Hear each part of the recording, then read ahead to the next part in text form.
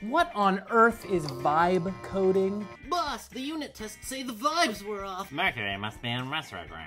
Not quite. Vibe coding, as the kids say, is when developers use AI to assist them in spinning up applications as quickly as possible. Oftentimes using programming tools that they have little to no experience with. Honestly, it sounds kind of fun. It's also not a supplement for learning to code. Let's say you want to spin up an application, but you've never even seen a line of JavaScript before. I used to decorate my myFace page all the time with HTML. How hard could it be? Even if you manage to come up with a semi-functional app, you probably don't have a very good idea of how it works, if it's working efficiently, or how to debug it. Working as fast as you can to copy and paste code from an AI model can be fun. It's just important to know that it's not the right way to develop an in-depth understanding of a new library or framework or language, whatever. Check out our blog. There are a ton of helpful articles to help guide you through your software development journey. And don't worry, the vibes are immaculate.